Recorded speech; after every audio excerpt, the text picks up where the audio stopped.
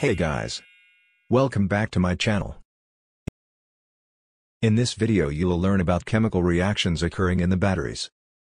But before that, we make sure to subscribe to our channel and turn the notification on, so you don't miss any videos in the future. In 1748, the first person who coined the term battery was Benjamin Franklin to describe an array of charged glass plates.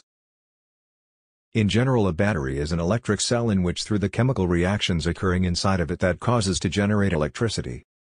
Batteries, like galvanic cells, do not have salt bridge to transfer the electrons in either side. Instead, they contain electrolyte. The electrolyte is an ionic solution that carries charge between the electrodes, as well as negative and positive electrodes on the either side of the battery, with an electrolyte which conducts ions as separators. The electrodes are both submerged in the electrolyte, which contains an acidic hydrogen with positive charge, or alkaline solution, which is hydroxide atom with negative charge. Car batteries can generate up to 12 volts electric current. However, a small AA battery can produce 1.1 V, which they are mostly low-drain electronic devices and gadgets. However, keep in mind that these batteries are used globally for thousands of devices. Note that producing higher voltages is not always beneficial. A battery that is not rechargeable again is called primary cell. This is because they cannot store energy once they have been loosed their chemical reactants. However, if the battery can be recharged once it has been discharged, will be called secondary batteries. This shows that once chemical reactions in the batteries has been utilized all the components in the reactants, the batteries, like primary batteries, does not die, or there is no need to be thrown out, and they can be recharged like mobile batteries. As such, we can say that the reaction is reversible. Primary cells are not rechargeable. It is because once the solid anode is oxidized to form ions in solution and starts to break down, and because the circuit needs anode to continue its generation, eventually the battery dies. That is why the primary cells are used for low current voltages and for small devices. Alkaline batteries. Alkaline batteries are the most useful battery that is used globally up to date. Thomas Alva Edison in 1901 was first person who invented alkaline storage battery. He used iron at the anode and nickel oxide at the cathode. Currently, the most used alkaline batteries are AA and AAA batteries. They are also called zinc-carbon galvanic cell. As you can see in this diagram, that an alkaline battery structure contains zinc as anode electrode and manganese dioxide with graphite as cathode electrode, with potassium hydroxide as electrolyte. As you can see, that separator is between the two electrodes. This shows that it prevents them to react with each other spontaneously. This type of batteries only generate 1.5 volts and cannot produce more than that over the time. As it starts to lose its ability to restore energy and the reactants contained within the cell are consumed in the reaction, the chemical reaction that occurs in the battery are including in the following equation. First, zinc powder at the anode reacts with hydroxide ion in the electrolyte to produce zinc hydroxide and 2 electrons.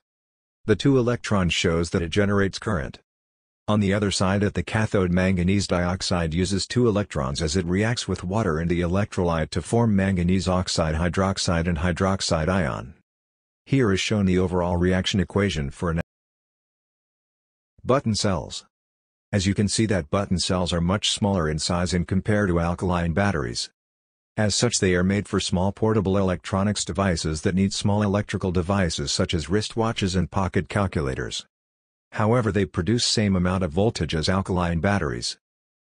In some cases, button cells generate much higher voltages. The anode and the electrolyte in these batteries are same as alkaline batteries. They also use zinc as anode, potassium hydroxide as electrolytes. However, instead of manganese dioxide at the cathode, they use a mixture of silver oxide and graphite.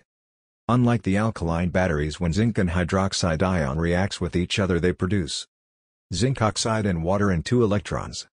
Here is the chemical equation showing the reaction at the cathode and the overall reaction equation for this type of button cells.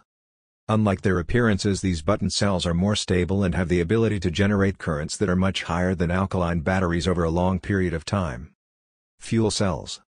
These cells were introduced back in 1839 by William Robert Grove, which used inert electrodes that were hydrogen and oxygen, which generates electrons much more stable and has a constant supply of reactants which will not break down.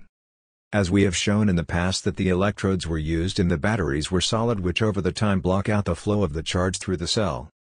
However, in fuel cell, both reactant and products are gaseous, liquid or aqueous. As such, it will not block out the flow of electrons or charge through the cells.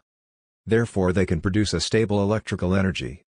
As such, this fuel cell's idea was introduced to make the alkaline fuel cell, which are called hydrogen-oxygen fuel cells as well. The electrolyte used is potassium hydroxide. The electrodes are made up of porous carbon, increasing the surface area for interacting the electrodes with the reactant. As the hydrogen and oxygen pumps into the cells, it contacts with the surface of the electrodes. As such, at the anode, as the diagram shows, hydrogen reacts with hydroxide to produce water and 2 electrons charge. Then the water produced reacts with oxygen and consumes 4 electrons to produce hydroxide at the cathode. Based on the temperature of fuel cell, the product of it changes its phase from water to gaseous state. Keep in mind that the concentration of hydroxide in the electrolyte remains constant, as it is being consumed at the anode. However, it will be conducted at the cathode, keeping its concentration in balance to continue its chemical reactions. Note that hydrogen is one of the highly and most explosive gas. This makes it harder to use this fuel cells in industry and further purposes. Here is shown the chemical equations of reactions occurs in alkaline fuel cells. Is the lesson for today. I hope you have learned something new today with us. Thank you for watching my video.